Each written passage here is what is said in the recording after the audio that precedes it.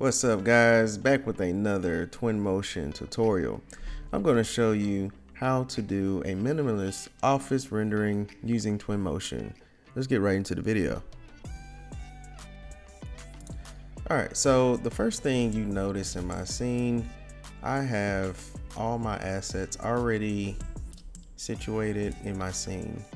So if you're wondering where you can find these assets, you would go to Objects, Home, and then you have Office. So this tab actually shows you all your available assets for chairs and accessories as well. All right, so now that we have our scene, as you can see, I did add a plant, a little box, and added some books. And you can find these in the Twinmotion library as well. All right, so just kind of showing you a little bit of the scene. It's pretty much a very simple minimalist office space with a really high ceiling, and you can see a really tall curtain wall to go along with it, which helps bring in a lot of light. So that's why I love the scene a lot. Guys, if you're liking this video so far, don't forget to hit the like button for me.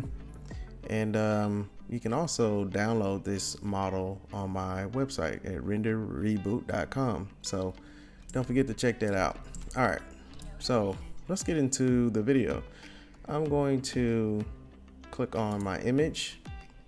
And as you know, you go to the plus sign and it will save your image for you. You can click on these three dots and you can rename the name of the image that you want. We call it render 2. All right.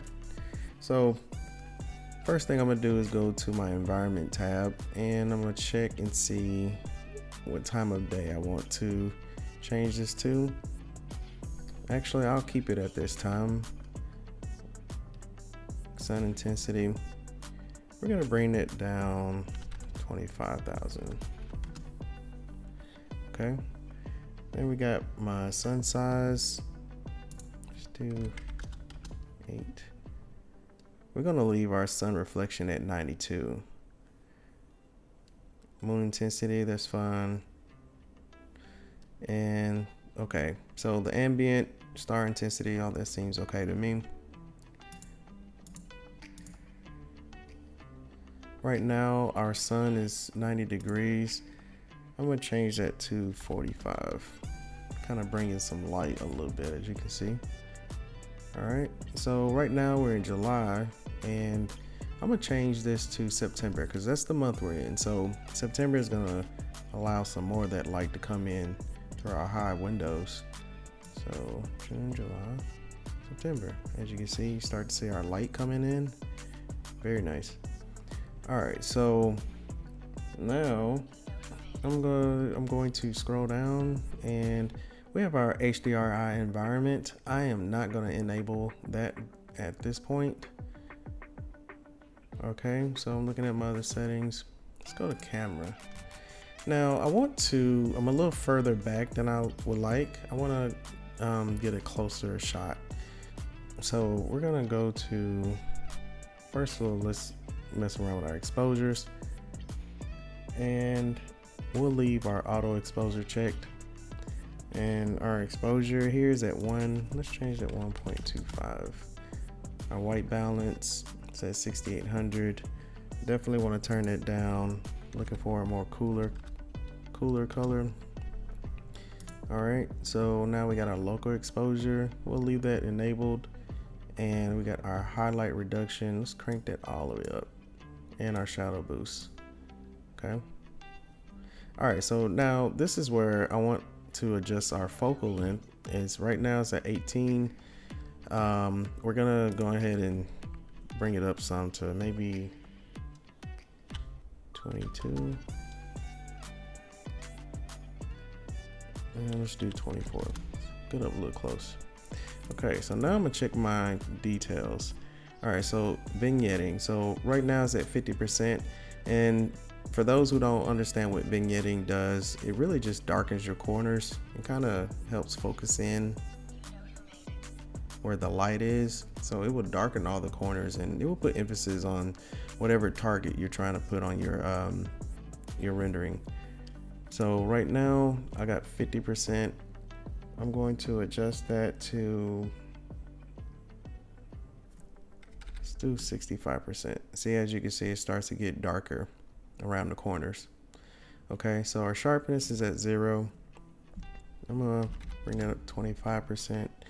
Chromatic abrasion, that's at 0, at 1. So we always want to make sure we have our parallelism checked, and we can align our camera. So what you want to do is click on this wall here, and then it just ensures that we are in line. Okay, so now that we have that, we want to refresh our updates to our image. Okay, so that saves our last adjustment in our settings. Okay, so we're going to enable our depth of field, and I'm going to pick a focus, and I want this to be the center of my focus here. Okay, so now I'm going to adjust the aperture here. Let's see, V3. And bokeh shape, we're gonna move that up to 15. I'm gonna change this distance. Okay. I'm not gonna use film back on this one. Sometimes I'll use it, sometimes I don't, but we're just gonna go with the regular 4K. Guys, if you're liking this video, don't forget to smash that like button and stick around because we're gonna get into the path tracer settings in just a second. All right, so I didn't adjust any of these, I don't believe. These are bloom and flares. Okay, we'll leave that the same.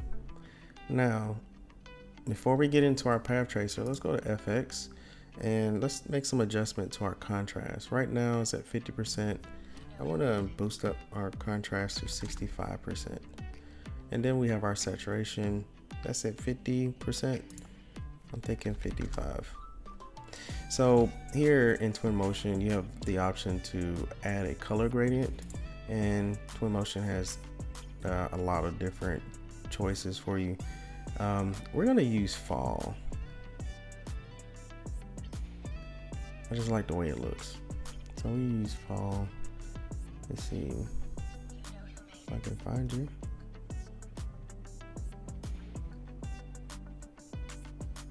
Here we go. All right. So I didn't put on a filter for this one. We're gonna go to image. We're gonna change it to a 4K. Details, we're gonna check mark tile rendering. All right, so now we're gonna get into the path tracer. So now I'm gonna hit path tracer, and as you can see, it's on low.